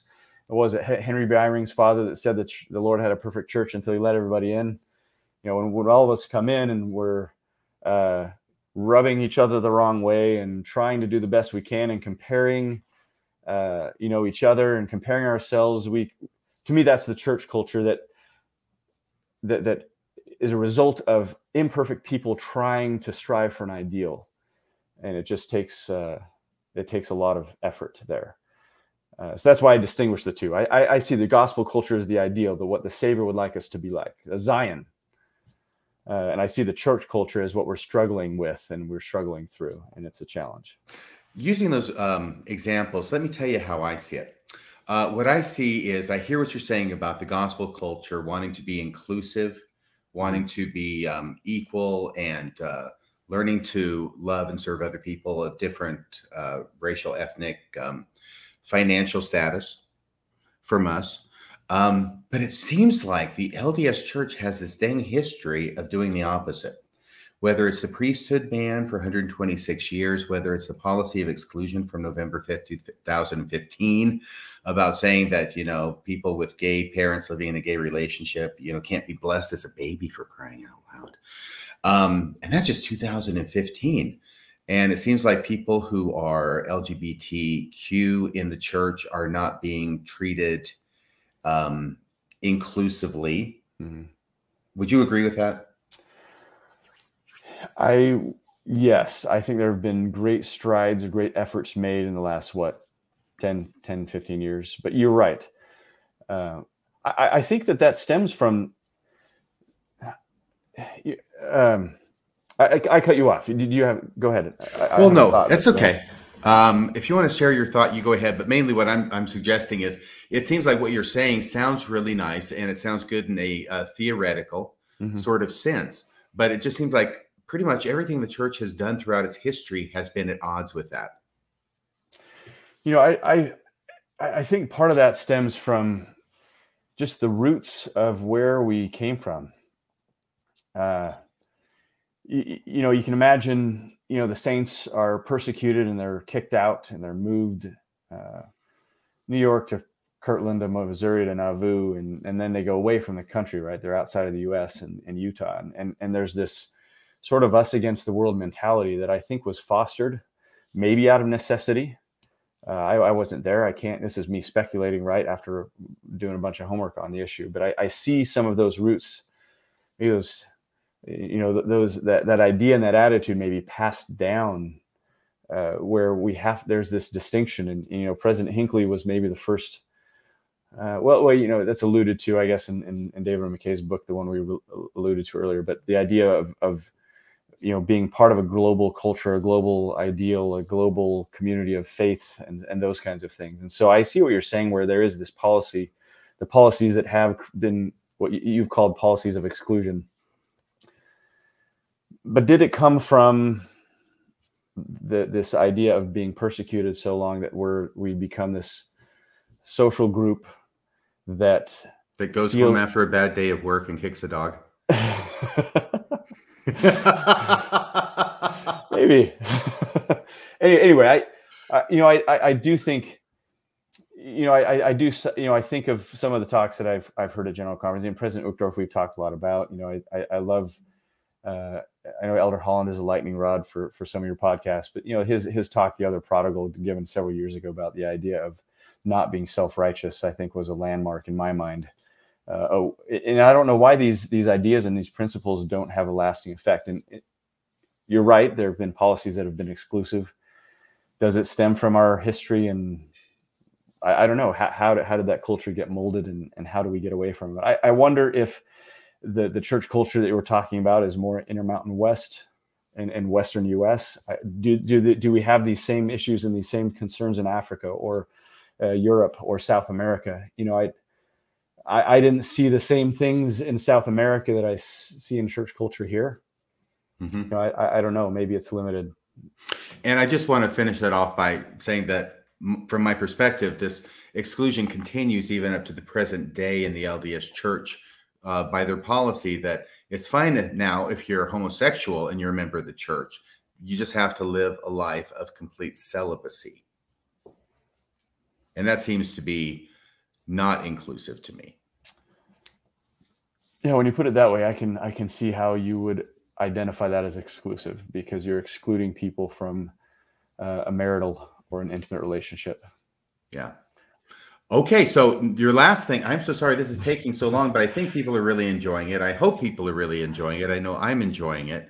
Your third then difficult thing with the church was the Book of Abraham that you had written out. What is it about the Book of Abraham that you find problematic? Yeah, the Book of Abraham is sort of I see great things in it, and I see just troubling aspects. And I listened to part of your podcast with Robert Rittner, and I'm aware of all the difficulties and And I think you and Billy and RFM, I think both of you did a couple of podcasts together about the Book of Abraham, as I recall. I didn't listen to all of it with Rittner. That was a long one. 13 hours. Point being is the production of the Book of Abraham, can be problematic from a perspective of this is what I expect from someone who claims to be translating from hieroglyphs. And, I read Terrell Given's book, The Pearl of Greatest Price. And one of the, he kind of goes through in that book about, the different theories or way to resolve some of the concerns, the different ways of looking at how it was produced. And so, each one of those theories has pros and cons, and I don't think we need to go through all of them here. You've done that very well. But so I guess I don't know that it's on the list of troubling things that we've talked about. This is sort of down for me, because what I do appreciate in the Book of Abraham are the doctrines, and Terrell Givens talks a lot about that, in that book, just the idea of the doctrines and the plan of salvation that is revealed in those books. And I find a lot of really inspiring content. And so, I guess my choice to believe and sustain the Church of Jesus Christ of Latter-day Saints doesn't hinge on a narrow interpretation of how the Book of Abraham was supposed to have been produced.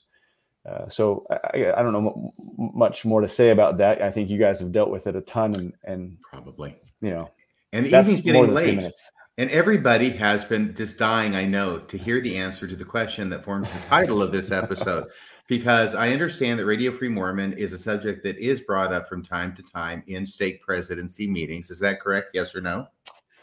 You have been brought up. Yes. Okay. So the $64 question now, President McKay, is why hasn't RFM been excommunicated yet? You mean why hasn't a membership council been held? Right. Why hasn't RFM had his ass kicked out of the church? Yes. Well, first of all, let me preface, and I can't remember when we're ending, but I don't want to take too much time. First of all, obviously I don't speak for the church. I don't speak for our stake. I don't speak for our stake president. And you've met our stake president.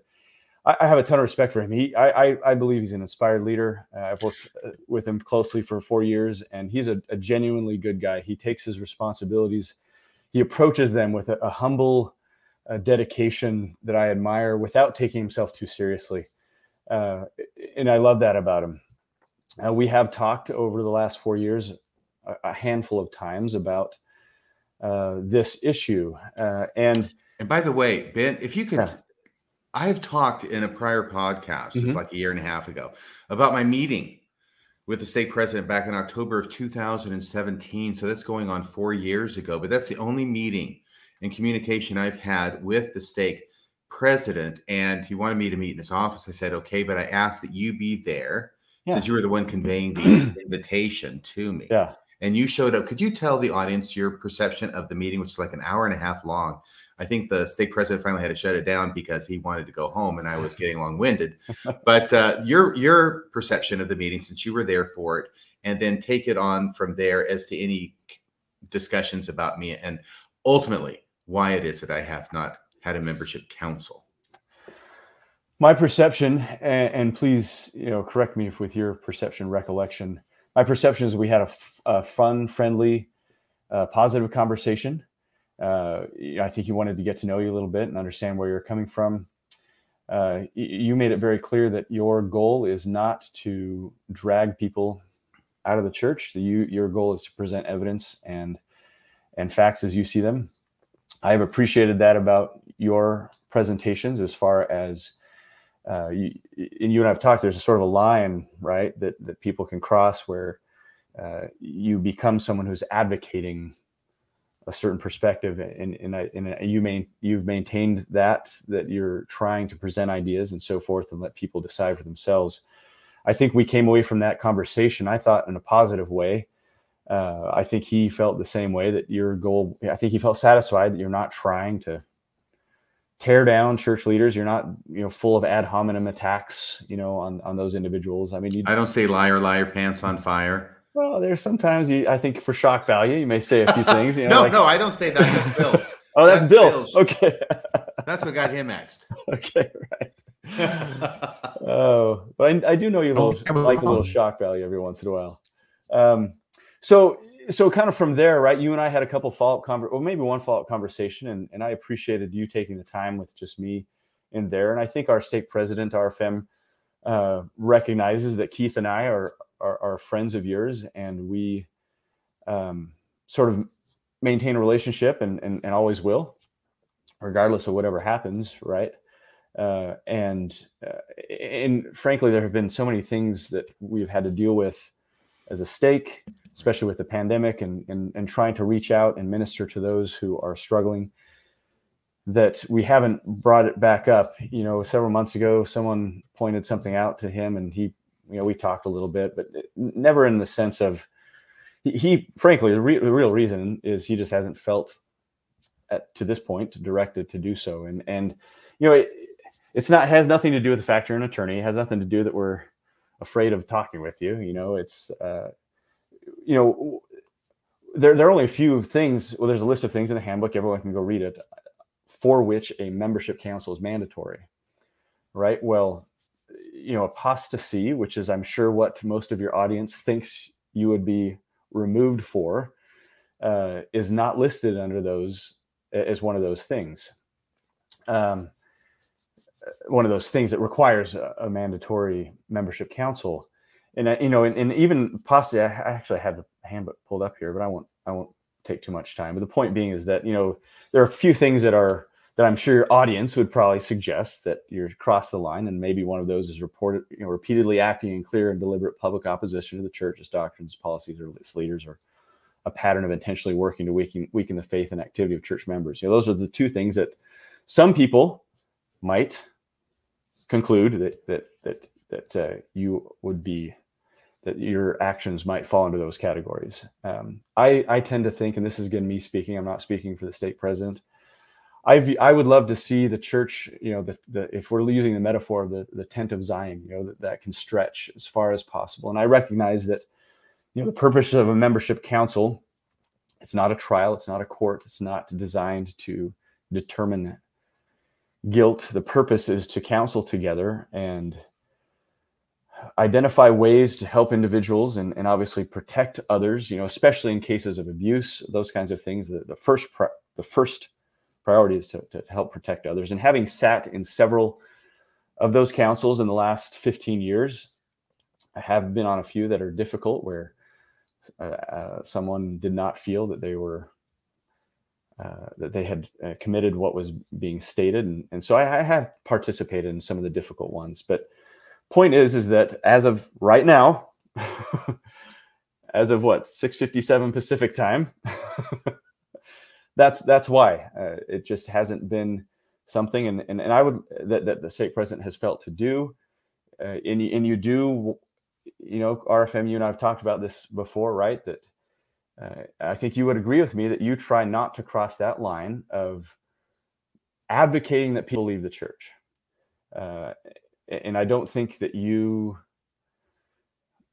cross the line where you're repeatedly criticizing and tearing down church leaders. I think you present facts and evidence and so forth. So that's my take. I hope that's not a disappointing answer. Things, I can't predict the future, but whatever happens, right? This, and Keith and I, and will always be friends of yours, and I hope that regardless of what may or may not happen, which I can't predict the future, obviously, that you would know that we have friendship with you, and that won't change whatever happens. Well, I appreciate that. Don't worry about not being able to predict the future. President Nelson can't either. I'm sorry. Okay. But anyway, thank you very much. But there have been some people who have called the stake president hotline to complain about me. I think more just an email. Hey, have you read this or listened to this podcast or something? I don't know the details. He hasn't shared those with me. Just, hey, I heard RFM said this, and I'm like, yeah, well, let's go listen to it. And to be fair, you're an interesting case, RFM, right? Because there have been some things that you have shared with me and written and published that have strengthened my testimony in the church's truth claims, right? And so you're sort of this this interesting paradox where some of the things that you talk about, I think, are valid criticisms of church culture and so forth, right? And some of the things that you've written in the past do strengthen faith, and so it's complex. It's not. I don't think it's as easy as people in your audience might think, right? Okay. Very good. Well, I tell you what, I appreciate your coming on. I know Bill is having the dickens of a time with the new setup from his house. So, but I hope that A, he can hear me, and B, we can do the technology to allow some listeners to call in. We've gone a little bit long, but I would like to allow some people a chance to talk to you personally and ask you any questions, if that's okay with you. Yeah. Ben. Yeah. Bill, are you there? He may be gone. He may be trying to log out, log in, shut down, reboot. But so let's go ahead and let's see if he'll come back on here any second, because I'm basically out of things to talk with you about. How wonderful. Let me just, I appreciate the tolerance of your audience. I'm not a subject matter expert on anything, but I have enjoyed the dialogue, and I hope that we can exemplify the kind of dialogue that I hope your audience would appreciate, right? And hopefully that they can encounter members of the church who are still in, who would have those dialogues and be respectful and loving. I hope that, I would like to think that they will encounter those kinds of people, and that's my hope. I don't want to. It saddens me when people like your experience, right, where you felt a little ostracized and heard the crickets. That definitely saddens me, and I don't think that's the way it should be. Well, thank you. I appreciate that. Although I do understand putting the shoes on the other foot, why people would be concerned about those who leave.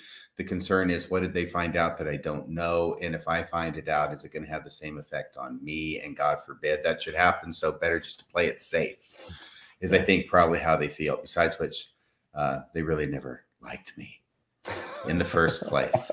The only reason they had anything to do with me was because Mormonism, right? So this was their excuse to get shut of me. Hey, Bill, are you there? Do we have? Oh, my Lord. So I'm here, but you guys keep disappearing off my screen, and I know that it's my connection. So I highly doubt this is going to work, but we can try. Okay, so we're going to try for phone calls? Yeah. Okay, we don't have enough time to have 2 days of fasting and prayer. No, we don't. And it's not going to work on my end, RFM. It's not going to work? It's not, unfortunately. Can I ask you a question, Bill? Do you have access to the chat questions and everything? Somebody did ask, did you ask, and did you feel like you needed to ask permission to do this show tonight? I let my stake president know. There wasn't really a question that I asked. He knows that our stake president is not ignorant of the issues out there. And he recognizes that my goal here was to try and build a bridge, right? And so I didn't ask, but I did let him know. Perfect. Love that. I'm going to try to let people kind of ask questions on the chat, which I think is going to be the easiest way. Okay. So I'm just waiting. Anybody has questions that you want to re-ask that you may have asked before, or ask any new question of President McKay? That has a nice ring to it, doesn't it? President McKay. Then I still can't get used to that. It's just fine. Well, people call you president all the time, don't they? Yeah, but I'm just a normal guy. Somebody did ask, what did you think of Natasha Helfer Parker's excommunication? That's a great question. I read a lot about that. I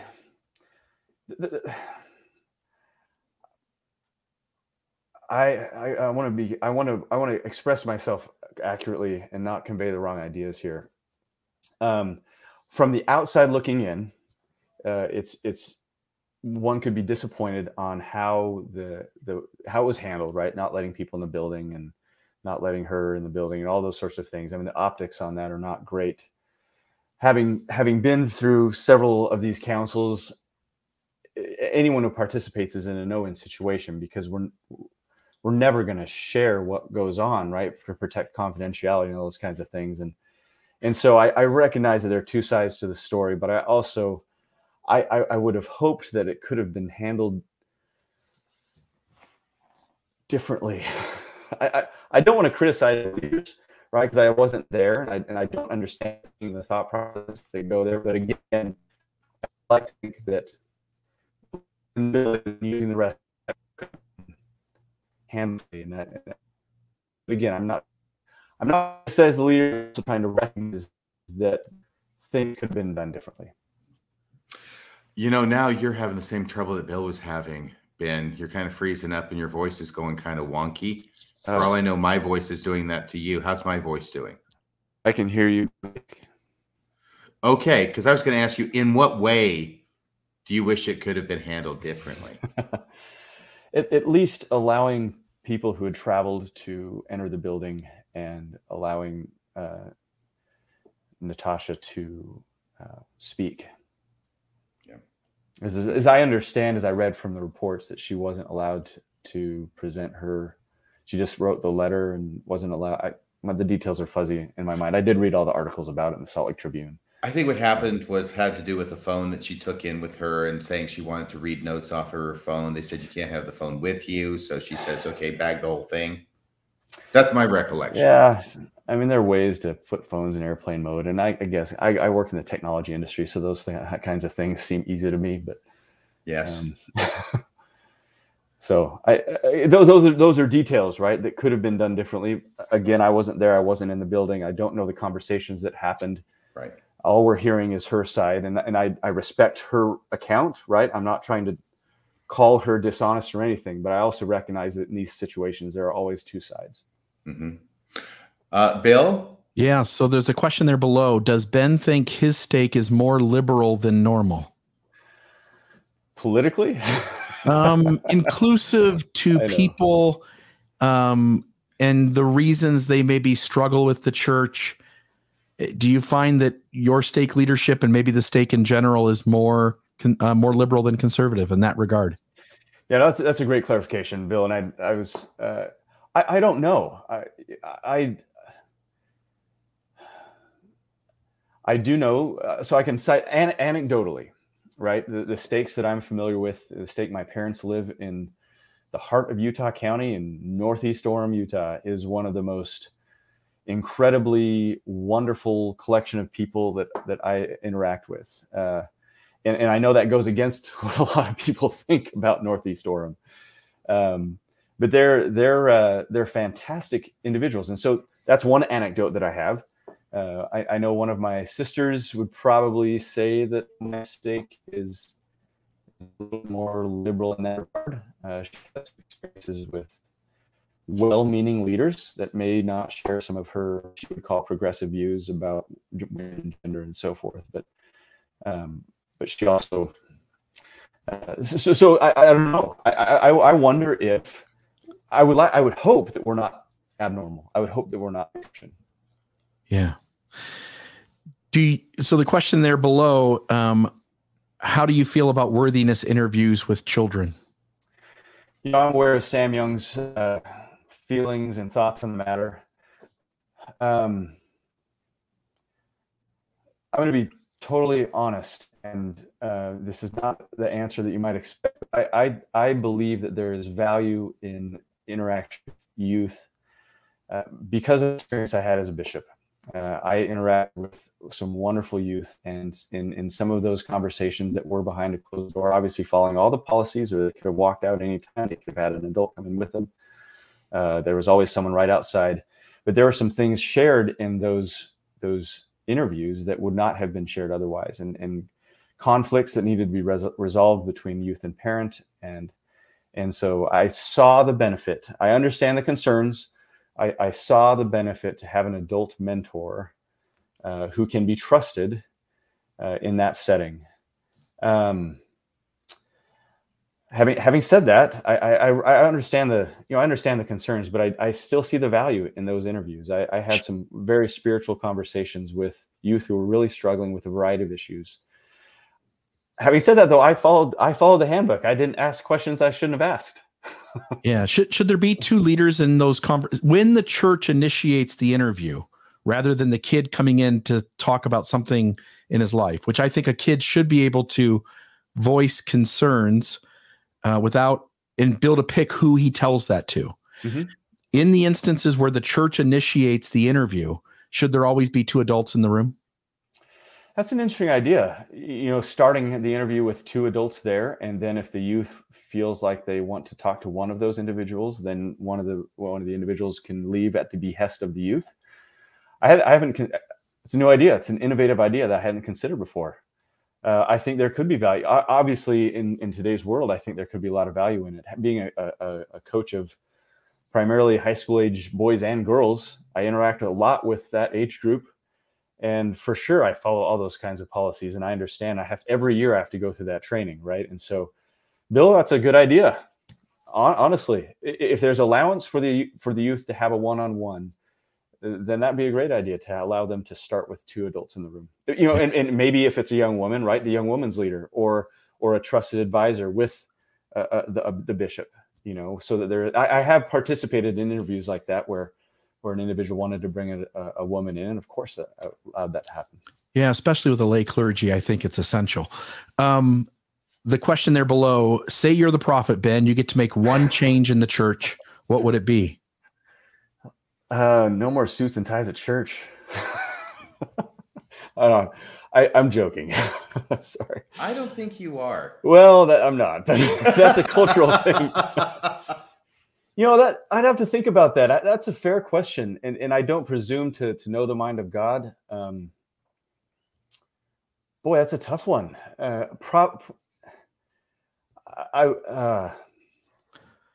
That's a good question. And I know I'm stalling here, but I don't have a good answer. Let me think about that for a second. And forget trying to supersede the prophets. I don't want to put you in that place. Let's say that you and God get together and God says, whatever you want, I'm okay with it. Let's do it. And so it's simply direct line, him to you. You're talking to him. He says you get to make one change in the church. It's not about putting the prophets in their place or anything. It's simply what thing, if you could make anything change, what would it be?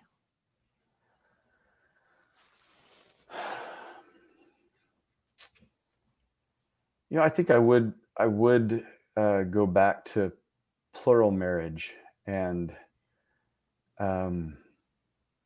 reinstituting it. No. We're just removing it. I see so much value in the partnership between 2 individuals, a man and in my case, a man and a wife. I see so much value in that. That resonates with me so much that I would love to say, hey, let's just pretend that never happened or it doesn't exist anymore. Because, I could cite all sorts of policies, right, Bill? And I think there are lots of these other things that could be corrected. And maybe it would be, hey, let's have more of a direct line. Let's, why don't you friend me or something? So, we can get some more immediate guidance on the iPhone here. But but for me personally, right, and only thinking of my world, not thinking globally, I guess that's a little self-centered of me. It would be that. But we don't practice plural marriage anymore. Not temporarily. So what's your beef, and why does it need a fix? I just, like I said, I would like to see, you're sealed to one individual, and that's it. You're there's no allowance. I would love to see no allowance for multiple spouses. I don't see the need for it, and I don't understand it like we talked about. And so, 2 individuals, like my great grandmother's a great example of this. Her husband died, and she married someone who was a widower, and they had last 15 years together of their lives into their 80s. They had companionship and fellowship, but they always understood, when they go to the next life, they're going to be with their original spouses, and that resonates with me. Yeah. Anything else you want to do here, RFM? It seems like everybody is essentially appreciative, Ben, of you coming on and being willing to have this conversation. So many people in the church aren't. And there's criticism in the comments too, but I think overwhelmingly everybody's appreciative of how kind you are and your willingness to be here. Well, I appreciate that, and I fully recognize that there aren't easy answers to a lot of these things, and I hope I didn't come across trying to convince people that they were. But I hope, like you said, I hope that people know that there are many of us who are willing to have the dialogue, and I respect your audience, and hope I didn't bore them to death. Oh no, I think this has been hugely popular. But I'm just guessing because I can't see any numbers up here, but I think so. Yeah, it was like 480 people watching at some point, and that's on the higher end of what we get for the live part of it. Yeah. So let me just say a couple things. First off, thank you. You are awesome. You're the tops. Thank you. You're the Mona Lisa. Very kind of you. No, you're great. And it's so great that you came on. We have been working on this for over a year, I think. Yeah. Finally to get you on, because he's very, very busy with all of his activities and his full-time job and his being a member of the Stake Presidency. And so, yeah, very, very busy. So thank you for coming on. And the other thing that I wanted to say was the one change that the second change I think you need to make in the church. I want you to consider RFM for president. There you go. Will you do that? I'll think about it. Okay. So anyway, I think that would be a lot of fun. And yes, and you could be my first counselor then. That sounds great. We'll talk it over lunch. No more second counselor for you. That's going to be all in the past. No, it was so great to have you come on. I appreciate that. And I appreciate you as a human being and as a friend. Yeah, I appreciate you as a friend too. And Bill, it's been great to talk with you. And I just appreciate the courtesy and just the kindness of the dialogue, the respectfulness. I really appreciate that from you too. Thank you very much. You're welcome. That just reminded me of the other thing, the actual thing I meant to say, and I got distracted with RFM for president, is no, you are absolutely right. And I think I've been pretty consistent. Actually, I think I've been absolutely consistent in this, is that no, my goal is not to convert anybody to anything. Okay, because Mormonism worked great for me for the first part of my membership in the church. It started working less well for me as time went on. But, I would be a liar if I didn't say, hey, it worked for me when I was a late teenager, when I joined the church, and in my 20s. And I know from talking with Bill, and he's talked about this publicly too, that joining the LDS church back when he was a late teenager really, really was a positive impact on his life and the structure, and getting him out of doing certain things that he was going down paths that might have led to very negative repercussions. And there I'm talking about, selling the drugs in school, right, Bill? Yeah. It's okay. The statute of limitations has run on that. No, we're good. Let's go ahead and admit it. Let's talk about it. So very, very positive. So I think that this church can work for lots of people. And if it does, I think that's great. And if it doesn't, I think that's fine too. I have no judgment on that, except to hold open the reality for me, which is that no, the church is not an unvarnished evil anymore, that it's an unvarnished good, and it has good things for people. You're a good person. You are an active member and a faithful member, though perhaps nuanced. Unorthodox was your word. But, obviously that the church can have such quality people as you who are observant members. So that speaks a lot to the value of the church, just you, as well as other people like you in my own experience. So, no, I'm not trying to get people to follow me.